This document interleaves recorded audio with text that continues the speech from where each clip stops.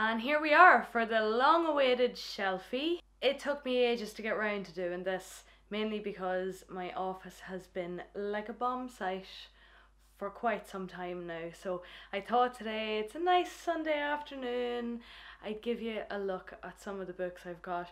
There's nothing massively special in there, but I do have a couple of really nice reference books that I'm sure some of you will be interested in, so let's have a look. Okay, so top shelf is usually where fiction lives.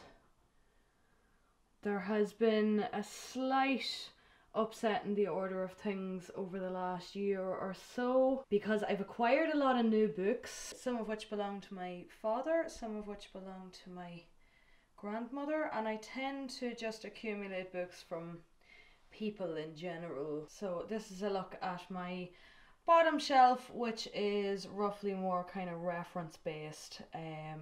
You know, there's some things I'm not hugely proud of in there too. I'm looking at you, Bear Grylls. I don't know, I hang on to it because I'm fully sure there might be some useful survival skills in there, but I really don't know.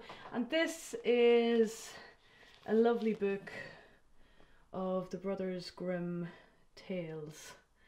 Illustrated works, very very nice. I've had that since I was a little girl. There's a couple there actually I've had since I was a little girl, like supernatural stories, and Anne Rice got me through my teens, as well as Pratchett, who has his own whole section over here. Sorry, my battery died there. I was on a very long interview last night and I was so buzzed whenever it was over that I just got up and walked out of the office and just more or less left everything on but the lights.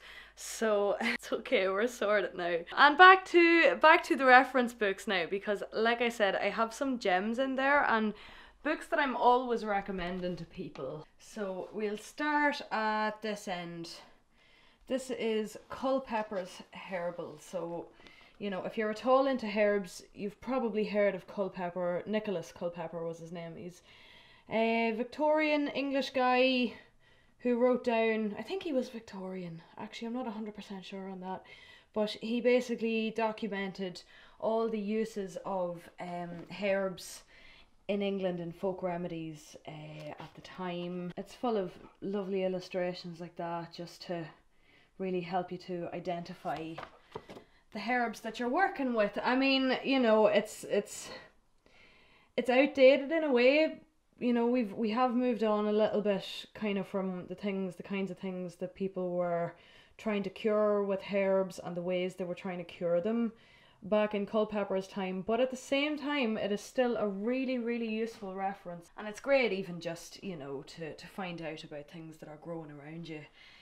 Beyond that, I've got books by Mark Boyle. So I've got The Moneyless Man and The Moneyless Manifesto over here. Mark Boyle, good friend of mine. He lived without money for 3 years, I believe it was, and just fascinating. You know, moneyless living would be something I'd be quite interested in myself. I helped him do some building work on his Happy Pig. I thought I'd just stick my face in while I'm doing so much yapping. So yeah, I helped him do some natural building with cob mainly, so that's straw and mud mixed, so natural building techniques.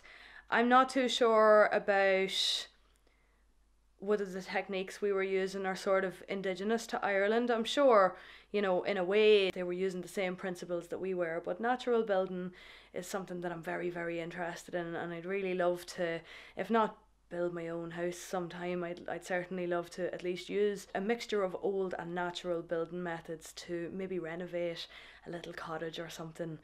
But anyway, that's way on into the future. But just in case you see books like the House Builder's Bible and that kind of thing, that is why. This here I need to show you. This is like the modern version of Culpeper.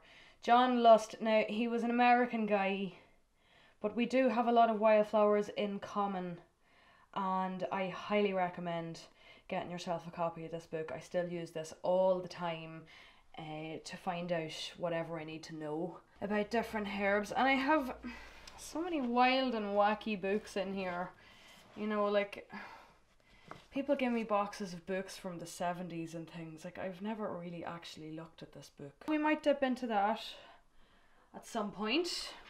Next down the line we have Lady Gregory. I mean, she's nice to read, but please don't base all your knowledge of Irish mythology on what Lady Gregory says. She's just not top of the list of most reliable sources. Carl Jung, a favourite of mine. He just nailed so many things on the head, I think. He's really ahead of his time. And this one we've got Wild Irish Plants, Myths, Legends and Folklore by Niall McQuitter. Now, this is a brilliant book. Okay, this really has everything. Would highly recommend. It also has all of the, you know, the drawings to help you identify. It's got really in-depth information, and it even has Irish language folklore in it too, which is just lovely. Original watercolours by Grania Langrisha.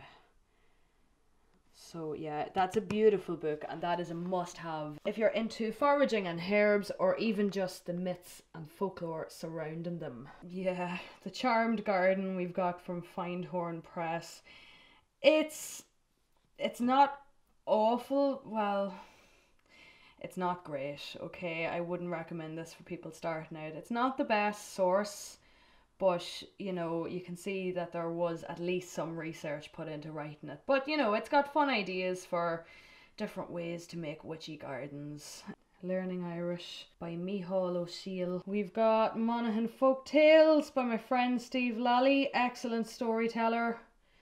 We've got some Laura O'Brien in here. That was my first connection with an Irish witch who was actually practicing Irish witchcraft. I'd read a lot of nonsense before that, being quite honest.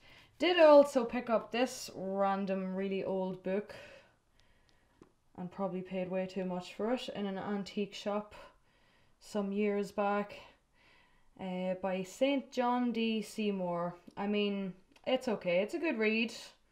It's got some interesting stories in it, but again, it doesn't really tell you the whole story, you know?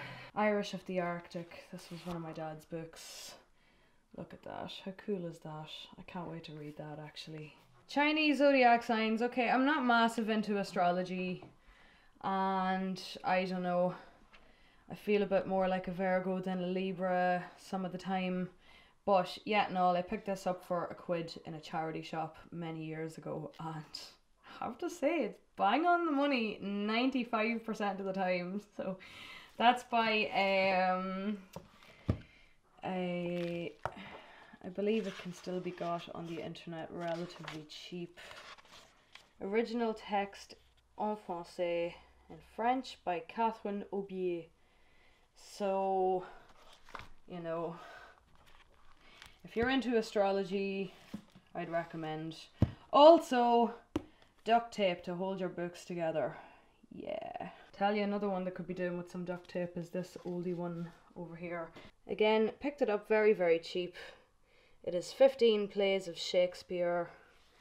I believe it's about 100 years old, but look, you've got a lovely... It belonged to Johnny Rice, and it was given on the 8th of September 1932. This beautiful handwriting.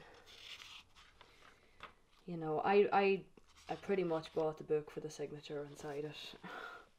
It's quite old, but it's very decrepit, and I won't lie, I do occasionally use it to prop up table lamps when I need extra lights. Don't at me, okay? Gotta make do what you got. Ireland's Immortals. Right, okay, if you want to know about mythology, I haven't dug into this yet, but it comes highly recommended by the people who I respect when it comes to Irish mythology. So, Mark Williams. This is only, I think this book was only released last year. I got a copy of it for Christmas, and I actually cannot wait to get stuck into that. I've also got a lovely book of Old Dundalk here by Victor Whitmarsh, which I regularly reference for my videos. We've got Anthony Murphy, Mythical Ireland hiding in here. Hi Anthony, if you're watching, and you should check out Anthony's channel too, Mythical Ireland. It's an absolutely amazing place for community and also for resources on ancient Irish culture and mythology. Oh yes, this book is amazing. Forest fungi in Ireland. The information was collated by students from GMIT, so that's Galway Mayo Institute of Technology, and students from NUIG, the National University of Ireland, Galway.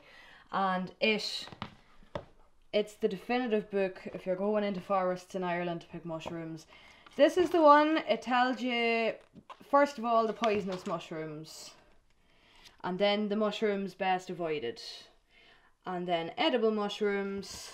It's got some great information on preserving mushrooms and great tips for picking as well. It can be quite hard to get, but if you do go looking for this and you're unable to find a copy of it, you can actually contact one of these two guys here, Professor Paul Dowding, and I presume Louis Smith is a professor too, but I actually emailed Professor Paul Dowding. I lost my original copy of this and I emailed him to get the second one. So if you're having a hard time digging up a copy, then I would highly recommend dropping him an email. He's a very nice guy, and of course he wants as many people as possible to read his book. And one more hiding down the end here that I've got, the Inniskeen story. I've been using this for a video which I am putting out on Thursday, a great conversation about the history of Inniskeen, County Monaghan, as a centre for traditional arts right back as far as ancient times. So